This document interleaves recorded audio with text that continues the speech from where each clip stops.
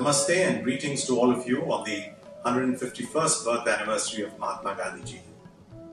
Here at the Embassy of India in UAE, we have been commemorating Gandhi Ji's anniversary since October 2, 2018, which started with the display of Gandhi Ji's image, his text and photographs and videos on the iconic Burj Khalifa in Dubai, which was followed the same evening by an excellent lecture on Gandhi Ji by His Excellency Sheikh Nahyan bin Mubarak Al Nahyan, the Minister for Tolerance and Coexistence in the UAE. Subsequently, we've had the launch of the Gandhi Zayed Digital Museum, again here in Abu Dhabi, which was also addressed by Her Excellency Noor Al-Kabi, the Minister of Culture. We then had the occasion to organize a fashion show on Khadi, the fabric which was most favored by Gandhi Ji.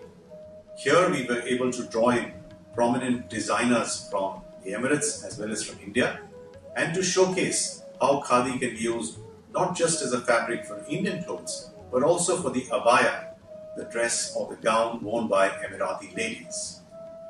Subsequently, we've even had the occasion to install a bust of Gandhi Ji within the premises of the Indian Embassy. This was fortunately done on August 15th, 2019, in the presence of a large number of our members of the community. Of course, we were also wanting to have some bhajans of Gandhi Ji being performed, and like in many parts of the world, we were also able to get a famous Emirati singer, Yasir Habib, who performed the Vaishnav Janato Bhajan, again a favorite of Gandhi Ji, and this was also performed during a visit and interaction that our then Foreign Minister, the late Sushma Swaraj Ji, had with the Indian community back in 2019. In August 2019, we were also very pleased when Emirates Post decided to launch a special commemorative stamp for Gandhi Ji during the visit of our Prime Minister to the UAE. This was done in the presence of not only Prime Minister Narendra Modi, but His Highness Sheikh Mohammed bin Zayed Al Nahyan. And just a few days ago, we were also very happy to organize a Gandhi Katha by Dr. Shobna Radhakrishna. This was a wonderful way of getting across Gandhi Ji's teachings to school students and also to members of the Indian community.